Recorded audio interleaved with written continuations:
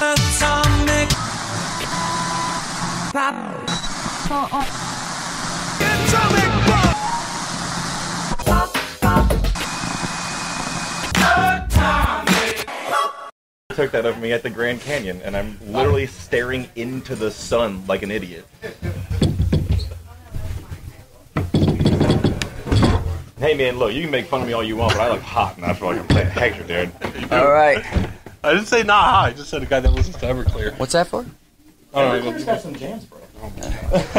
All right, guys, what's happening? Welcome to a special edition of Atomic Pop featuring Fat Man and Little Boy. My name's Stephen Korka. And we are here with... It's Donny Cates. Yes, I know your name. One of the hottest writers in comic books today, guys. Mr. Donny Cates right here, author of Thanos, author of Cosmic Ghost Rider, Baby Teeth, Doctor Strange, God Country. Did I say Guardians of the Galaxy? You just did. I did, yes. I just said Guardians of the Galaxy and more. And so it is our great pleasure to welcome here to Korka Comics here in Miami. He's here right now to 9 o'clock today. So if you're watching live, you have an opportunity to come here and get your things signed from him tonight till 9 o'clock. Donnie, how are you? I'm good. I didn't know this was live until you just said that, and now I'm terrified. Are you really terrified? Man, I say some wild shit sometimes. It's all right. We are not censored here. Yeah, absolutely. You like Miami? Yes, absolutely. Austin right now is freezing, so this is awesome. Yes, and you're a Texas native? Yes, sir. And on your bio that was sent to me, it says that you are from the town that the King of the Hill TV show is based on. Yeah. Mike Judge grew up in my town, which is called Garland, and King of the Hill is Arlen. And it's frighteningly just like that. It's exactly like that. So, Mike Judge, does that make you a Beavis and Butthead fan as well? Hell yeah. And weirdly, because King of the Hill, like the character of Hank Hill, kind of started on Beavis and Butthead, right? He was their neighbor. And so, if you think about it, they are also in Garland, which makes them Texans, which is real weird, right? Yeah, for sure. Yeah. So yeah, my high school's notable alumni are Mike Judge, myself, and David Koresh. Oh my God, David Koresh. Two leaders of cults. Weird, right? Speaking of that, on your Twitter, you have a tweet pinned to the top, and of your what is your cult and how do we join? Do you want to be in it? Well, what is it? Yeah, if you want to be in it, you're in it. That's it. That's it. It's got to be cool, man. It's all the cult is real nice. It's not a mean cult. Most cults are mean, and people end up not. Okay, I guess all cults start out fun, and then the FBI gets involved and stuff. Weird conversation. But our cult, as of right now, is super cool. Isn't that what they all say? Yeah, but I mean, I'm not. And then you're making me drink juice, and I'm not claiming to be the Messiah, though. Right? I'm not claiming to be like Christ yet. So it's really weird. My dad always made fun of David Koresh because he was like, he says that he's Christ returned, but he's wearing glasses. It's like Christ has like weird eyesight. That's weird. Anyway, so the cult. If you're a part of the cult, you're a part of the Advocates, right? And so all you have to do is tweet at me and say I want to be in, and you're in. And we're making merch right now. My fiance Megan is drawing it up. And we're gonna have T-shirts and pins and buttons and hats. And if you order any of those things, it comes with a card that signifies you as a part of the cult that I'll sign as the president of the cult. And we're going to work something out with my manager where we'll do something like a special variant that you can only get as like a part of the serious, cult. man. I'm dead serious, dude. To quote the poet T.I., everything I do heavily. And so once this merch is ready to be a part of the Advocates, this is going to be on your Twitter. Just check your Twitter for that information. Just check my Twitter. We'll have it before Emerald City, so it'll be available to order. I don't know if you'll get it in time, but it'll be in the next 2 weeks or so that we'll throw the merch up and everything. Yeah, awesome. All right, so let's talk about the books you're writing. I'm not gonna lie to you, man. I've never been a fan of magic, superstition, anything like that. Characters like Ghost Rider, Punisher, Thanos, Doctor Strange.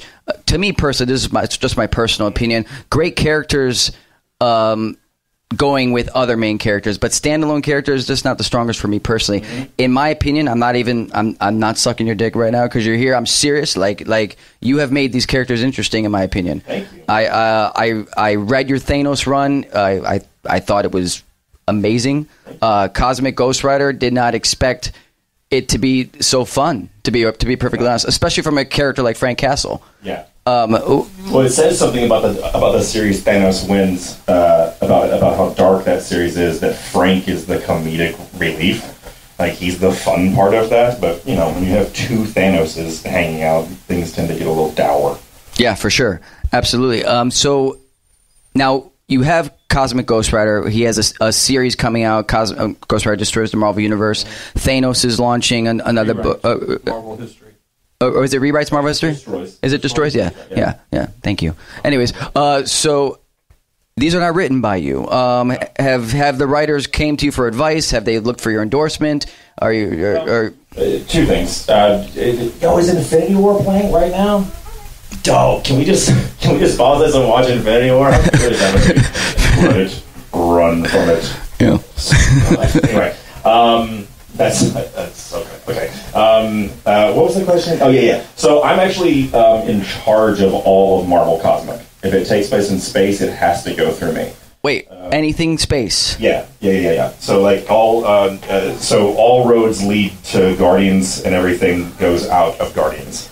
So if Fantastic Four go to fight the Skrulls, they have to go through you. They have to talk to me about it first. Yeah, absolutely. Yeah. Because everything cosmic is my dominion. So you're like the executive producer of. I show ran the Marvel Knights series. I cast everybody. Yep. and wrote the outline for it and everything. And after that series, they ended up just giving me that same title for the Marvel Cosmic stuff too. So like, if there's a Thanos book, I get to cast it and say who's going to write it, and I'm not telling them like what to write per se. Of course not. Yeah. Things that need to connect to what I'm doing as just jumping off points and stuff.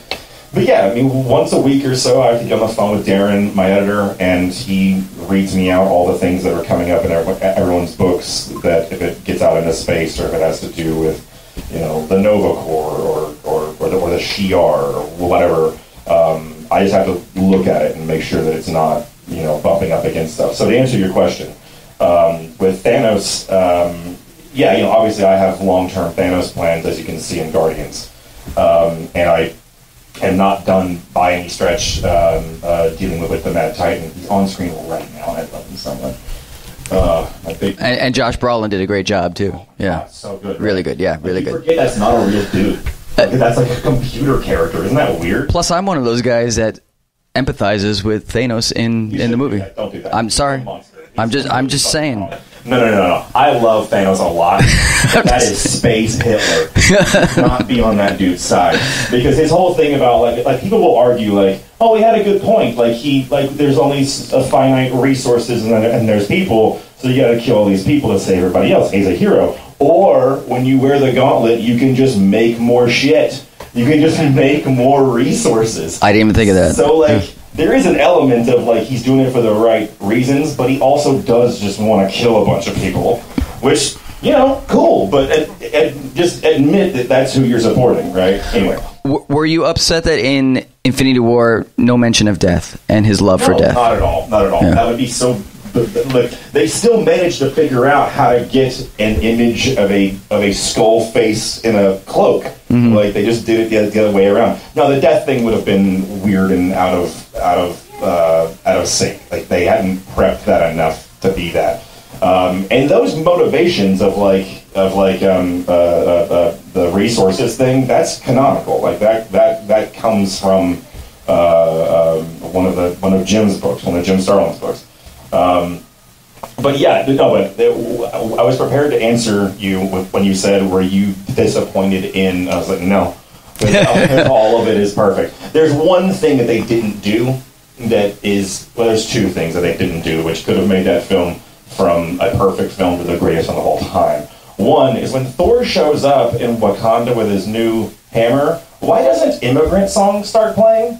Like, that's the move, right? That's the Thor's about to fuck a bunch of dudes up song, right? Yeah. And if they put, like, African war drums on it for, like, Wakanda and stuff, how dope would that have been, right? Yeah. And the other thing that they should have done is right at, and I tweeted this out the other day, is right at the end, that last shot of Thanos, right before the it goes black, he should have turned to dust as well.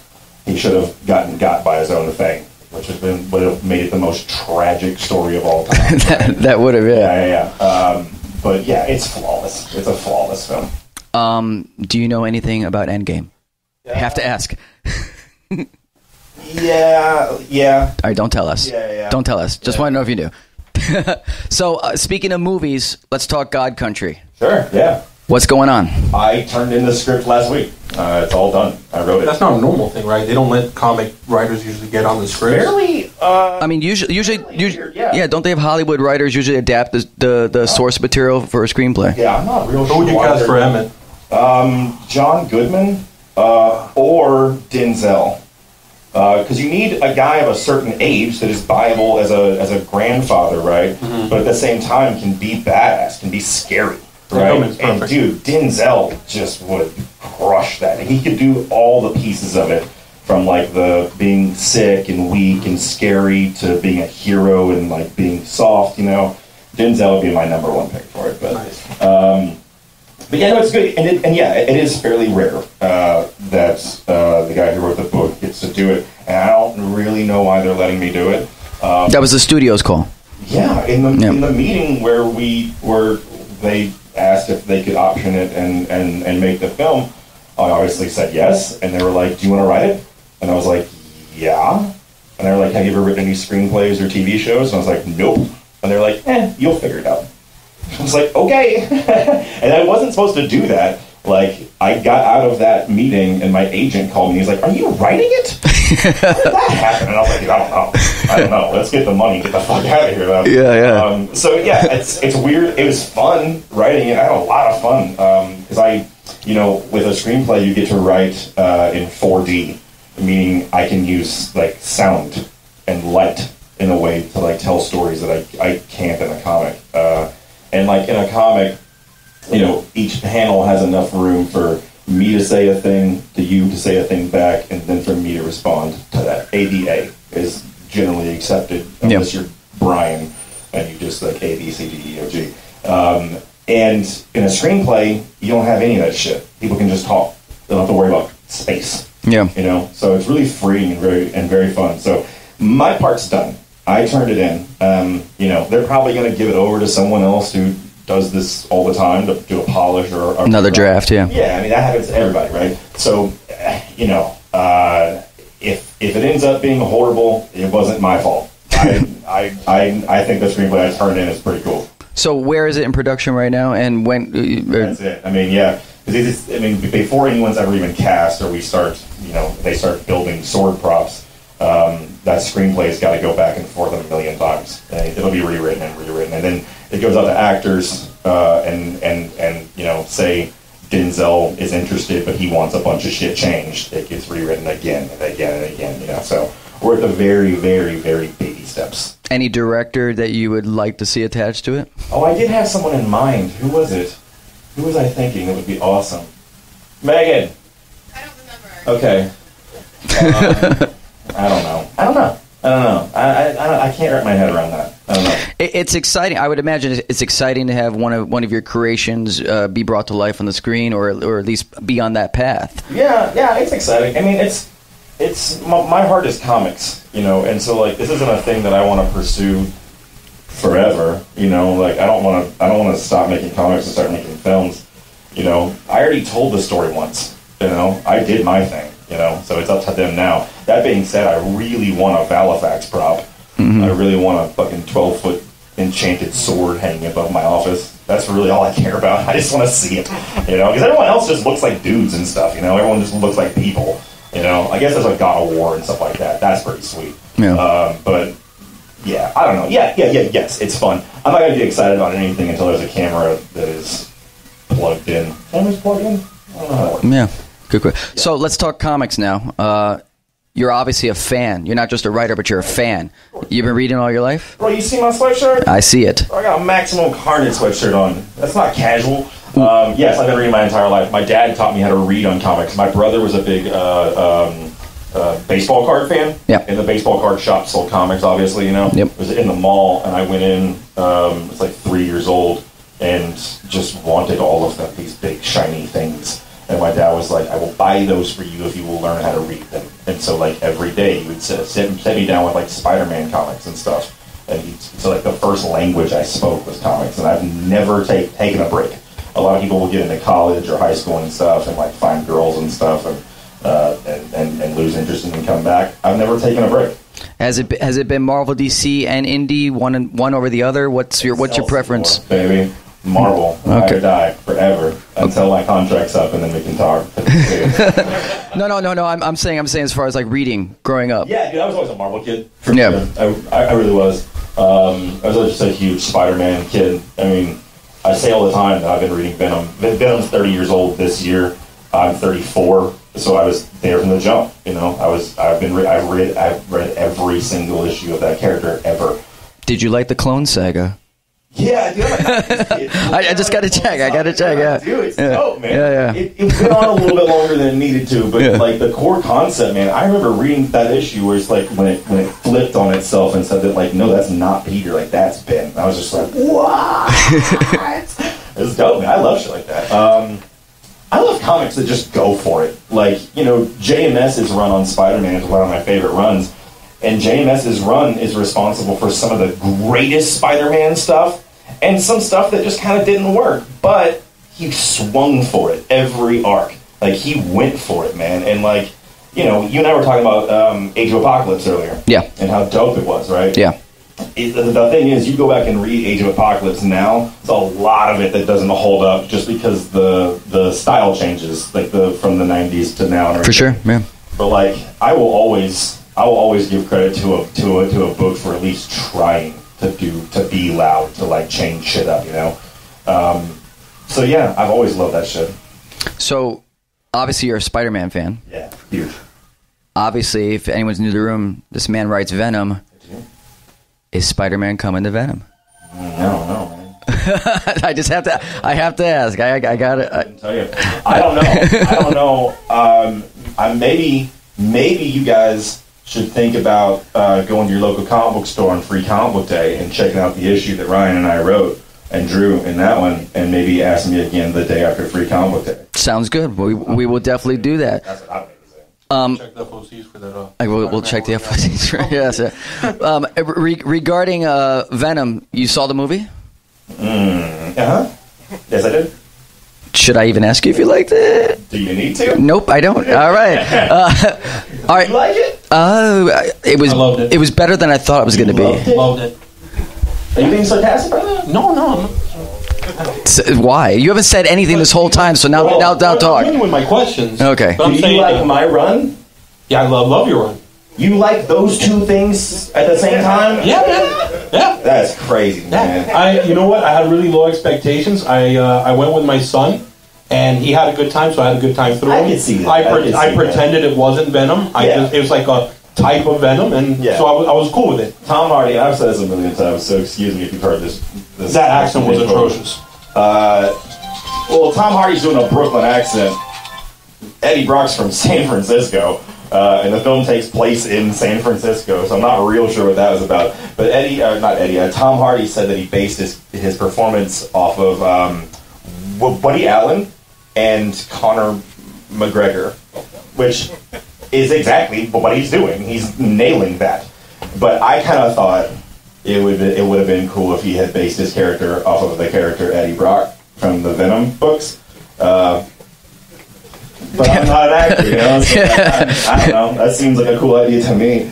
No, it was just real goofy. And here's the thing. If people enjoyed it, that's awesome. And I hope that it brought a lot of enjoyment to a lot of people, and that's dope. Cool. Weirdly enough, as the person who spends the most time with that character, probably on Earth, I'm weirdly not the demo for it. You know? Because I live with that guy every day. You know, and so that's just that wasn't him. You know, Right. the Cletus Cassidy thing at the end, I liked. So goofy. Well, the dialogue in That's that, what you liked? The Woody Harrelson? Yeah, I did. I liked it. I can't wait to see I can't wait to see Tom Hardy fight a 75-year-old Woody Harrelson in mocap, dope, in a Ronald McDonald wig. It's gonna be dope. The thing is, all the dialogue in that is actually taken from Carnage Mind Bomb, which was written by Warren Ellis with art by Kyle Hotz, and so like that dialogue that he's saying there is actually like one of the most like canonically like true things.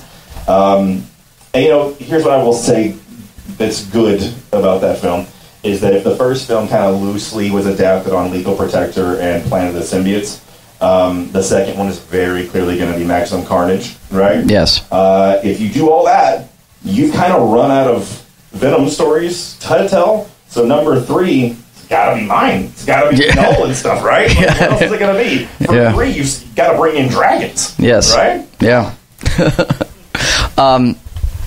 You had a question? You said yes. Better Pantera album, Far Beyond Driven or Vulgar Display of Power. Vulgar Display. Yeah. That's fine. You want to tell the audience why you even asked that question? Huh? He compared his writing to No, Pantera. I didn't compare my. Someone said if you're writing. Someone asked me on Twitter during one of my AMAs if your writing style had Right. a soundtrack. What would it be? And I And- said fucking Pantera. Yeah. But those are two very different. All their albums are really different. Yeah. So- the Domination. That's my favorite Pantera song. Yeah. It just crushes. Yeah. Listen to Domination by Pantera. You have a band. I do have a band. I'm in a band with my fiance Megan. I'm sorry, that's my fault. I told him. No, that's fine. There's nothing you can hear yet. I haven't recorded anything yet. But I play drums and I do screamy things. And she plays keys and sings beautifully. And she's a real like synthy, gothy kind of a chick, and like the stuff that she's into. And obviously, I'm a Pantera just speed freak. It's those two things together. It's like real, like if Depeche Mode had a double bass kick to it, shit like that. So I don't know. It's real weird. You guys are working on a comic together, The Image? Yes, we are. Anything that you can say about it yet? It's called Flood. Mm-hmm. I'll tell you the title of it. It's called Flood. Yeah, but that's about it. Yeah, it's the most depressing book of all time. It's Death of Inhumans was pretty depressing. Yeah, kill the dog.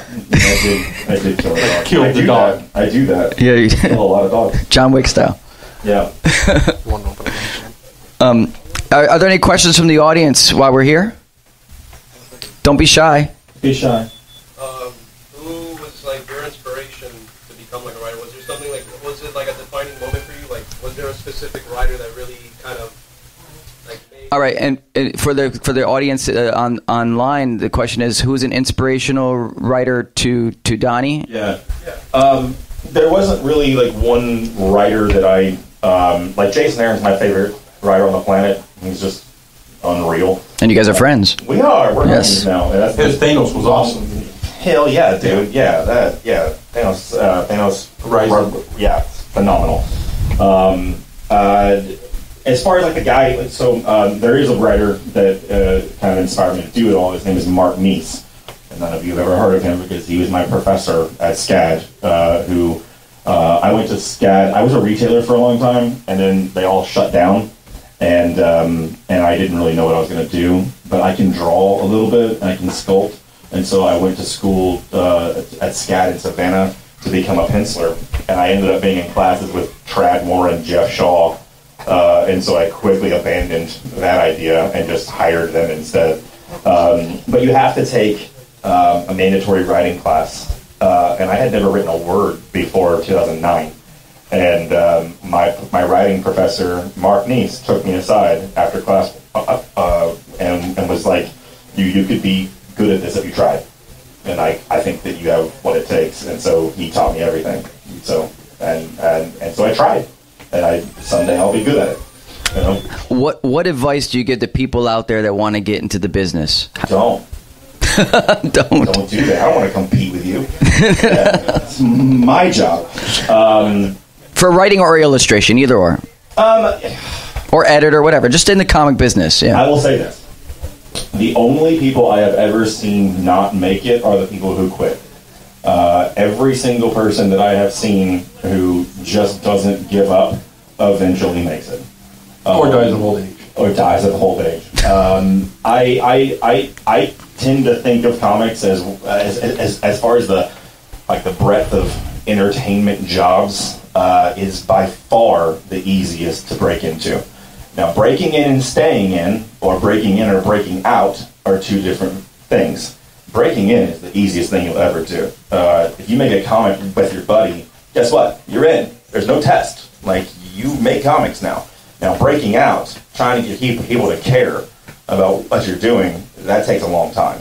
You know, I was very lucky in that mine took, it was, you know, people think God Country was like my first thing I ever did, and I was like a quote-unquote overnight success. Well, my overnight was 4 years leading up to that, you know, and everyone else is the same way, you know, but I just didn't have any quit inside me, you know. I was just like, I'm either going to be well known for making really dope comics, or I'm gonna be well known for being the guy who won't stop making those fucking awful comics. You know, but either which way, I was going to keep on doing it, and the only people who don't are people who just bail. You know, so just do it and don't stop doing it. That's pretty much it. You know. And so you worked 4 years hard. Who gave you the chance? Like, how did you get it? I don't know. There's a lot of people along the way that were very cool and very helpful. You know, but like, it's not a thing that can be given, you know? Like, I can't make any of you guys work for Marvel, right? Like, you have to do it, you know? Like, you have to go and make your own comics and get it out there, and you have to call stores, and you have to print it up and go to shows and put it in people's hands, you know? It's you know? There's obviously, I had a ton of help in the way of people like giving me advice and like talking about like how to do things. I would go to people and be like, I want to do an image book, like how do I do that? People were very helpful with that. But like, no one can make me sit at a computer and write, you know? It's up to me, you know? And it's up to all you guys too, you know? Anyone have any other questions they'd like to ask before we get to the signing? Or anybody on the live stream? But we can't read the live stream here, Robert. They ask questions all the time. Don't worry about them. Yeah, brother? Have you read Animal Man by Grant Morrison? Hell yeah, I've read Animal Man by Grant Morrison's son. Hell yeah. Of course I have. I just bought the omnibus because Megan actually hasn't read it, and we're thinking about doing a podcast, actually, Megan and I, because we don't have enough jobs, where every week we assign each other a book, because she's an indie kid, and obviously I'm a big 2 dude, and so she assigns me a indie book, and I assign her a big 2 book, and then we go and talk about it. And like break it down as a writer and as an artist, and like break it down. So Animal Man is going to be one of my first for her. Yeah, That's awesome. So War of the Realms is getting ready to happen. Mm-hmm. You're taking a break from Venom. It's a break, guys. It's a break. I'm coming right back. It's a break. Right back. Yeah, we're taking that break because there's a big, huge thing coming in Venom later this year that Ryan and I had to go and get ahead on. Which Marvel did a teaser last week, right? Yes. Everyone is a target. Is that the? Well, you can't tell us the title, can you? That's fine. No worries. No, I cannot. Yes. But everyone is a target, guys. Everyone is a target. That's this summer, right? I don't know. Well, it's this year. It's this year. This year. After War of the Realms. Yeah, for sure. You figure it out. All right. I will say that I'm very known that I tend to foreshadow what I'm working on next by the clothing I wear. So take from that whatever you will. Fair enough. And what are you know? Obviously, we talked about how you're in the comics. What are you reading right now, if you have the time, of course? Man, what am I reading? Chip's new Daredevil book is dope. It's really good. I remember being in the retreat when Chip told us the whole thing, and I turned to Matthew and I was like, he's gonna win a fucking Eisner for that. Like, that is unreal. Everything Jason Aaron writes, I read, and it makes me upset every time I do it. I have to like not read his shit before I start writing for the day. I have to do it at the end because I momentarily quit my job every time I read anything that he writes. Because I'll just never be that good. It's irritating. He just casually says shit. Ugh. He just casually says shit in the room. He's a very quiet guy, but if Jason starts talking, everyone just shuts down because Jason's about to just spit some fire.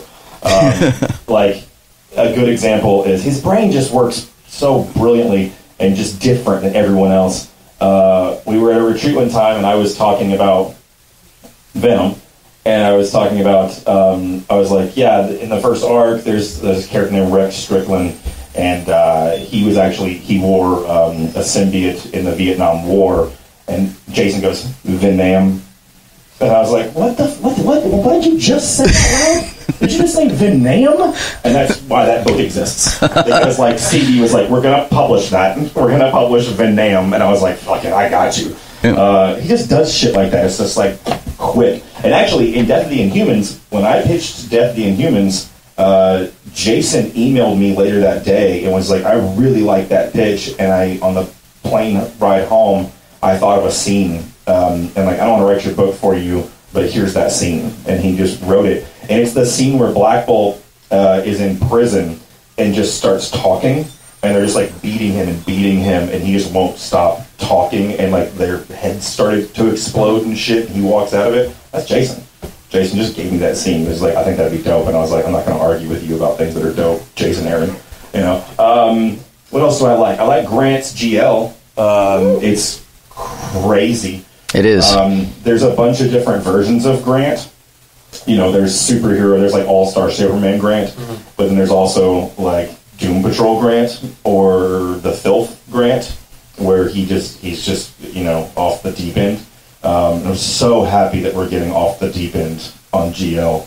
There's like, if you're not reading it, all you need to know about it is that there's a member of the Corps who just has a volcano for a head. And just as he talks, he like rumbles and stuff. He's just like, well, how, rah, rah, rah, rah, rah, rah, rah, rah. And it's just a volcano, like shooting lava everywhere. So good. Tom King's everything. It's great. I'm looking forward to how many Eisners I'm going to watch him win this year for Mr. Miracle, and how jealous and shitty I'm going to feel about it. What else? Yeah. I don't know. Yeah, I kind of read. I read everything because I get all the books for free now. So like, I tend to just bury myself in it. You know. Yeah, for sure. Did you have anything else? No. Anyone from the audience? If you had the choice from any publisher, any hero, Batman, or villain, there you go. Who would you want to tackle? Perfect. The question, ladies, was if he could pick any character to tackle, who would it be? Donnie here said Batman. And I have one other dream character that I've always wanted to write. But I cannot tell you who it is because I just got the job and I'm starting writing it this summer. Oh, wow. Yeah. Exciting stuff, guys. All right, well, any other questions, guys? Last chance until you come see him personally. All right, guys, so Donny Cates is here, right here, Korka Comics in Miami on 107th and 8th Street. He's here to 9 o'clock tonight, so make sure you guys get over here if you want to see him, meet him, talk to him, get your stuff signed. For a very special episode of Tom Pop featuring Fat Man and Little Boy, I'm Stephen Korka, and this is Donny Cates, guys. Thank you.